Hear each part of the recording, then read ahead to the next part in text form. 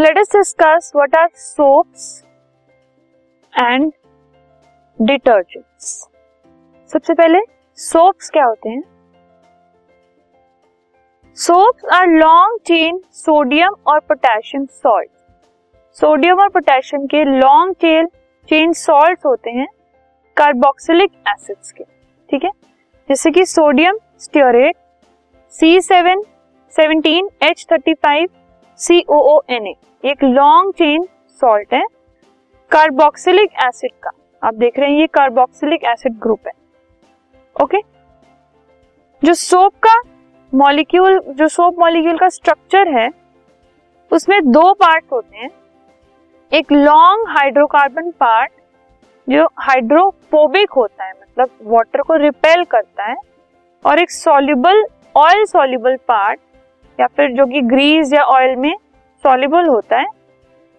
ये जो hydrophobic part है ये ऑयल और ग्रीस में सॉल्युबल होता है क्योंकि ये वाटर में सॉल्युबल नहीं होता। और जो एक छोटा आयनिक पार्ट होता है वो हाइड्रोफिलिक होता है, वाटर को अट्रैक्ट करता है और ऑयल और ग्रीस के अंदर सॉल्युबल नहीं होता। एक पार्ट है हाइड्रोफोबिक, दूसरा पार्ट है हाइड्रोफिलिक। फोबिक वाला ग्रीस और ऑयल में सॉल्युबल होता है और फिलिक वाला ग्रीस और ऑयल में सॉल्युबल नहीं होता, ठीक है। सो अल्टीमेटली क्या होता है कि सोप और डिटर्जेंट्स के अंदर अगर कोई ऑयल ड्रॉपलेट आ जाती है तो इस तरीके से दो पार्ट होते हैं, ठीक है।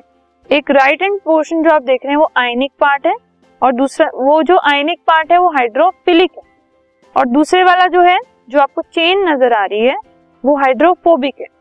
ये चेन ऑयल और ग्रीस में डस्ट में सॉल्युबल होता है तो उसके साथ मिल जाता है, ठीक है। साथ मिलकर उसको अपने साथ एक मिसल बना लेता है और अल्टीमेटली वो वॉश ऑफ हो जाते हैं क्लोथ से। Talking about the cleansing action of soap, when soap is dissolved in water, जब हम सोप को वाटर में डिसॉल्व करते हैं तो वो स्फेरिकल स्ट्रक्चर बना लेते हैं जिनको हम मिसल्स बोलते हैं।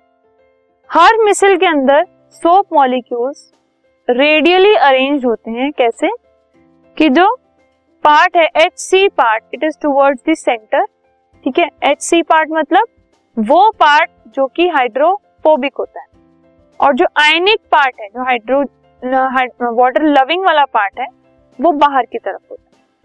और जो HC पार्ट, HC मतलब जो हाइड्रोकार्बन वाला पार्ट है जो कि हाइड्रोफोबिक है, वो डर्ट को, ऑयल को, ग्रीस को, इन सबको डिसॉल्व कर लेता है और एक इमल्शन बना लेता है सेंटर में, मिसल के सेंटर में, जिसको फर्दर वाटर से वॉश कर दिया जाता है।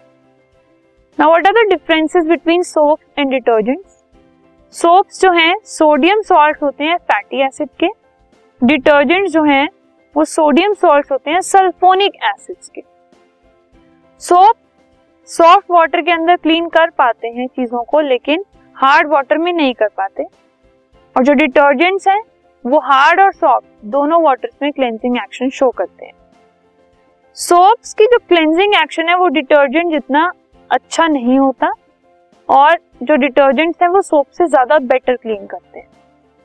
सोप्स बायोडिग्रेडेबल होते हैं और पॉल्यूशन कॉज नहीं करते, बट कुछ डिटर्जेंट्स नॉन बायोडिग्रेडेबल होते हैं और पॉल्यूशन कॉज करते हैं।